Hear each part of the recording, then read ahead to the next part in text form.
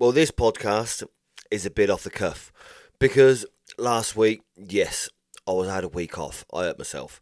So I had a busy old week catching up with jobs that I couldn't do due to my arm. So I was wandering through the comments on YouTube and I found out there's a lot of questions. So I thought I'll take this opportunity in a podcast to answer a lot of them questions. So let's do it. You might have seen one of the latest videos of where I did the scrap cable. That was a waste of bleeding time. But I did ask a question about switching phases on a motor, on a three-phase motor.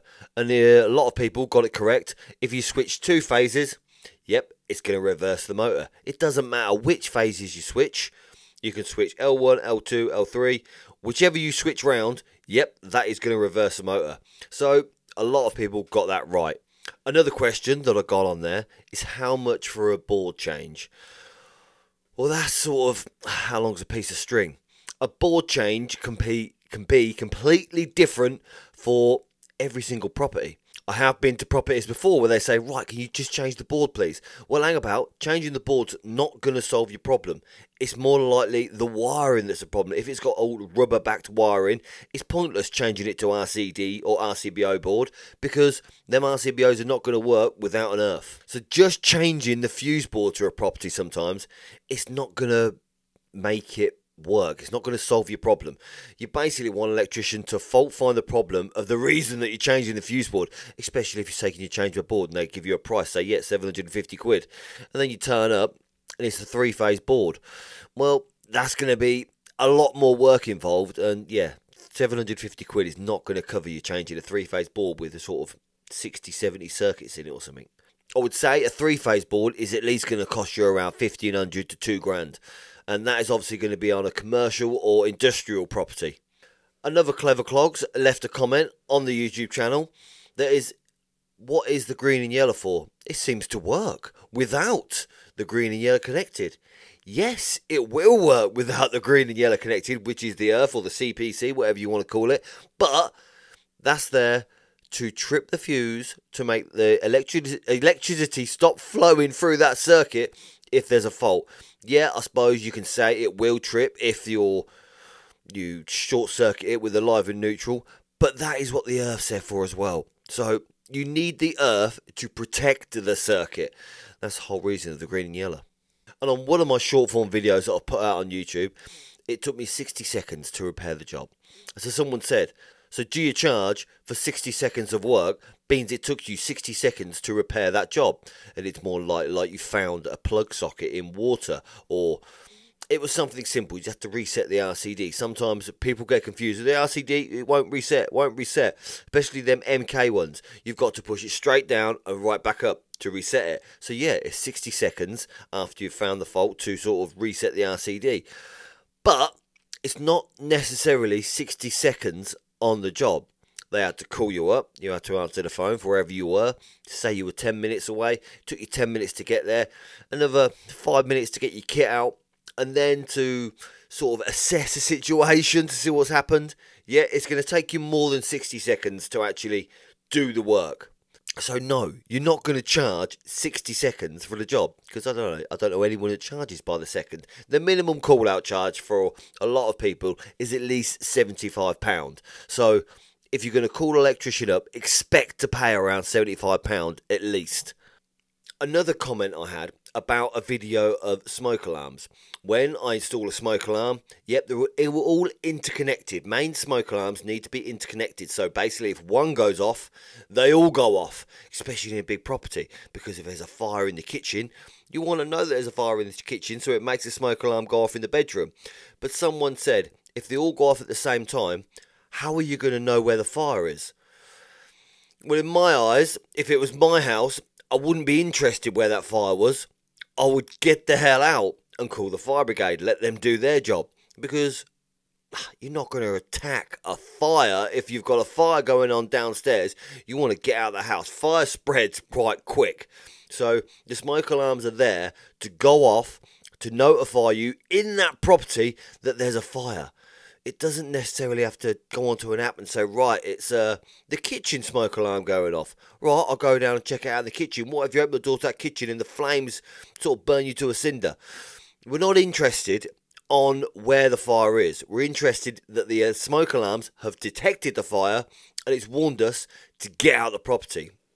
That's the whole reason installing a smoke alarm system. Well, this next question is going to be from someone across the pond, basically in America. It says, blue cable, what are you installing? 3-phase? Unfortunately, no. 3-phase, yes, you will get. Oh no, you don't use blue anymore. Sorry, that's the old colours in the UK for 3-phase cable was red, yellow, blue. Yeah, L1, L2, L3. But then they changed to harmonised colours, which in 3-phase it is brown, black, and grey. L1, L2, L3. But then in single phase, we now have brown for live and blue for neutral. It is confusing without a doubt because on DC, it's different as well. You've got blue being the live on a DC system as well. It's quite confusing. But we've harmonised with Europe and with Ireland, basically, that they're all the same colours now. This happened in 2004. It used to be red and black cabling in the UK. But yeah, that's old hat now. So on 3-phase, the blue is a neutral. And on single phase, the blue is a neutral as well. And within a lot of the comments on my videos, people ask, they say, "What? Where'd you get that?" Like one of the comments said, "Where did you use that dust catcher that goes around the hole saw when you're drilling out downlights?" Well, that is called a dade. If you listen to this podcast, you can go and find it on Amazon. There's a dade. But then also, if you check out the link tree, which I'll leave a link to it in the description below, that there is basically an Amazon shop with all the tools that I use. So if you see me in the videos using some tools, 90% of the time that they're going to be in that shop on Amazon, which I've created for you to find all the tools that I use that make your life easier as an electrician. Is it against the regs to run a socket off a lighting circuit? No, not at all. A lot of people do it. They do it for a TV amp, maybe in a loft area. They put a socket up there just because it's a small amount of current you use for a TV amp. But the thing is, you got to remember that that will be no good for you to plug your Hoover in, anything like that. I've seen it before where people have added extra sockets, but they've come off the lighting circuit because it's upstairs and you can drop down from it easy enough. But then as soon as someone plugs their Hoover into it, it's going to trip the lighting circuit off. If you're going to run a socket off of a lighting circuit, you're not going to be plugging in ovens or anything like that. You're going to be plugging in something that draws a small amount of current, like this, which is a phone charger or a TV amp. Don't expect to be wiring your new loft conversion off of the lighting circuit. It's not going to happen, especially when you go and plug your Hoover in up there, your toaster, or some crazy son of a gun will more likely run a shower off the lighting circuit. Yeah, it's not going to happen. It's going to trip the fuse all the time, and it will do its job. Don't be one of these people that think, oh, if it's tripping, the only thing you need to do is upgrade the fuse. No, you cannot upgrade the fuse. The fuse is there for a reason. On a 1mm cable or a 1.5 cable, you're going to have like a 6 amp fuse or a 10 amp fuse, depending on what size cable it is. This is the whole reason you need an electrician to do the job. If you get an electrician, a qualified, decent electrician to do the job, he's going to know which size fuse is suitable for that cable. So yeah, get a Sparky, mate. You can run a socket, but you ain't going to be plugging in toasters or cookers or hoovers into that socket. And with one of my videos where I did a damaged cable, and they said, what if the neutral gets damaged? Will the cable still be live? Yes. If you can cut a neutral on a cable and the live current will still go through it. Just because it's lost its neutral, that RCBO is not going to trip. And the thing is with a circuit as well, especially a lighting circuit, if it's lost its neutral, it's not going to work. So this is the whole reason you test to start with. If you go around to a property with a fault, saying, oh yeah, the lighting circuit, it doesn't work, but the fuse is on, more than likely you've lost a neutral. The thing is that a lot of people on a lighting circuit, a lot of people don't understand that the neutral is a carry-on feed for the whole of the downstairs lighting. So maybe the light doesn't work in the utility room at the back of the house, but they work at the front of the house. More than likely, there's a neutral somewhere. If you go to that light, if I've done it before. I've gone to a customer's house where they say, yeah, I'll put this new light up in the living room, but now the kitchen lights don't work. But the office lights work. So, okay. So you can see where they've took the light down, take it down. You see that they've mixed up the neutrals or not even connected it, more likely. If you disconnect a light fitting, maybe take a photo so you can put it back up the same way, because that is a carry-on feed for your neutrals onto of the whole circuit. So yes, if a neutral is broken, the live will still be live, carrying 240 volts that will shock you. Someone's asked, where is the big money in the Sparky world? And personally, I would say that the big money is basically everywhere. You could earn a decent amount of money doing domestics, industrial, commercial, and even with solar panels or with EV chargers. There is plenty of work out there. I don't care what people say, saying it's calmed down, it's slowed down and works tight on the ground. If you establish yourself in a good position to have a constant flow of work where people, if they need electricians, people always need electricians. This is the thing. If something goes wrong, if the internet goes off, they're going to call a Sparky. If the power goes off to something, people need it. It doesn't matter if they haven't got any money, because a lot of the time in industrial commercial, if the electric goes off, their business goes down. So they're going to need an electrician to come out and fix it, to keep their business to run, keep their business running even, and to be able to earn money to pay the Sparky, basically, to keep things efficient, to keep them going. It's the same with testing. A lot of industrial commercial, even letting agencies now, are getting properties tested to make sure that things don't go down. Well, this is what we get plenty of work from as well. There is a lot of work for electricians basically on the world. It's only getting bigger and better basically with smart lighting. Everyone wants this smart lighting now. They're everywhere. And with EV chargers, with solar panels, with wind turbines, there's a lot of work out there for electricians. So whatever you choose to go into as an electrician, whether you go into EV chargers, whether you go into wind turbines, you can make a lot of money, I think, as a decent electrician and building a decent business as an electrician in any aspect. Just for example as well, if you concentrate on doing maybe TV installs. I know a guy that basically puts TVs on the wall. He puts them nice, flush and beautiful. There's a few guys on the internet that do it. And they're electricians because it's cabling again. I don't know, in my eyes, I see that as quite a simple job to do. But they're perfectionists. They get that TV on the wall with a coaxial to it and with the Wi-Fi to it, and it all works perfectly with no cables going down the middle of the wall, which it looks beautiful. So they've made a business out of just installing TVs on the wall and a good living out of it as well. So it doesn't matter what you do as an electrician, if you put the effort in to build that business, you're going to earn good money. Someone's asked, how do you incorporate a labourer into your daily rate? Well, basically, say you charge yourself out as, I don't know, say £300 a day. And then you're paying the labourer, what, £120 a day? Or, I don't know, £100 a day? Depends how good that labourer is. Say £150 a day. Then your daily rate now is £450. It's as simple as that.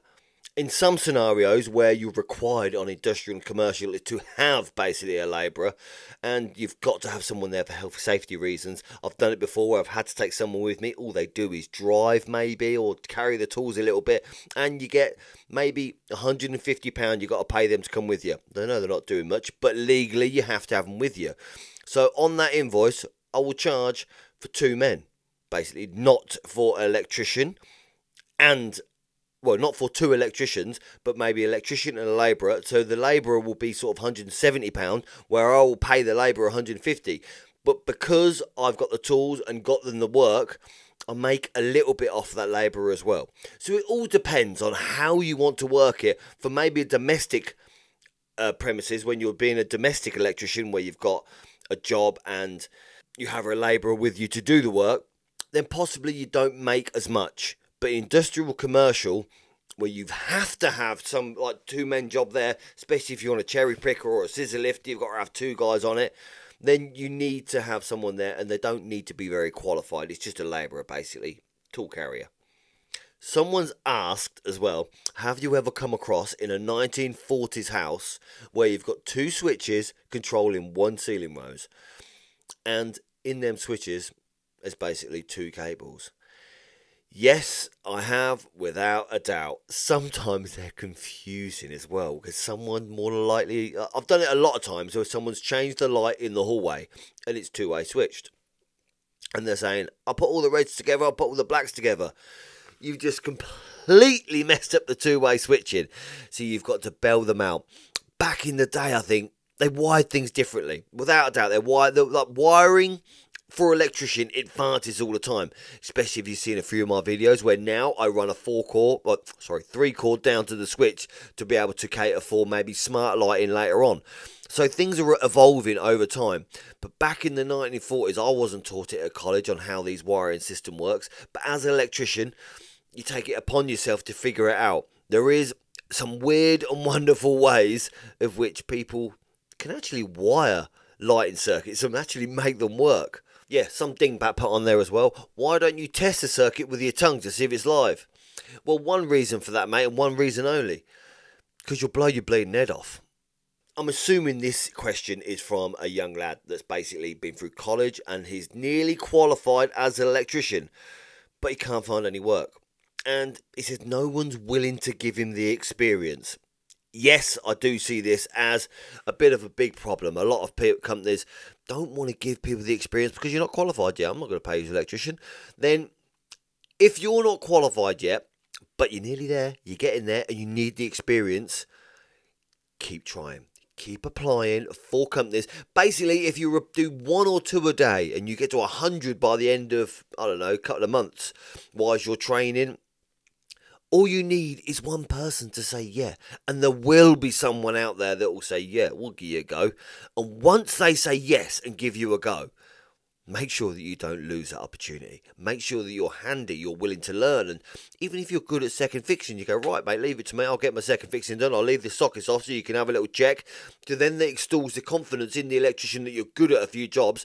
And then the more jobs that they can give you to do, the more handy you are to them. And they're going to keep you on as an electrician. And then once you're fully qualified, yeah, they might say, right, yeah, I want to keep you now. I'll pay you as an electrician. I'll keep you on the company.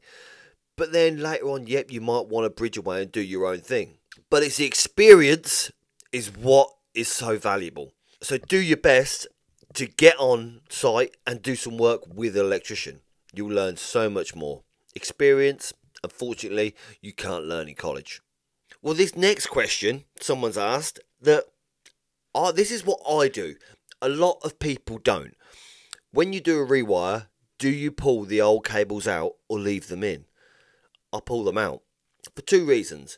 One of them, sometimes I use them as a draw wire to pull new cables in, especially on a lighting circuit. I've done it before in the loft where you think, I don't really want to be running around that loft too much and poking the cables through in the new lighting positions. I'll use the old cables as a draw wire to pull the new ones in.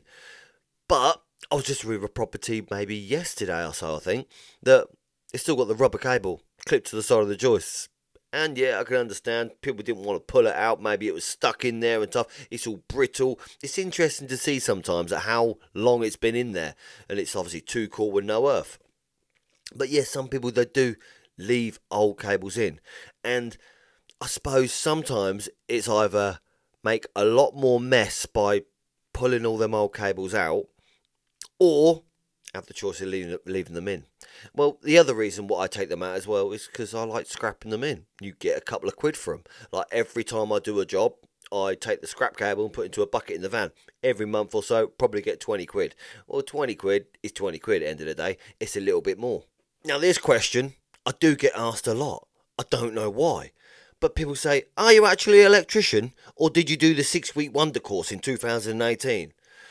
No, I did an apprenticeship in, I'm going to say 2001 possibly, and then qualified in 2003, starting up on my own in 2004. So, yeah, I did an apprenticeship as an electrician back in the day. I worked for someone and I'm a fully qualified electrician, not a DIY Dave, like a lot of people suggest. But the apprenticeship is not the only way you can become an electrician. Check out this next podcast to find out how you can become an electrician if you're training to. And there's plenty of other episodes on the podcast that will help you in building your own business as an electrician. And let me know in the comments whether you like this type of podcast, whether you like me answering the questions, whether they're valuable to you or anything like that. And maybe I'll do some more in the future. So until next time, see you again.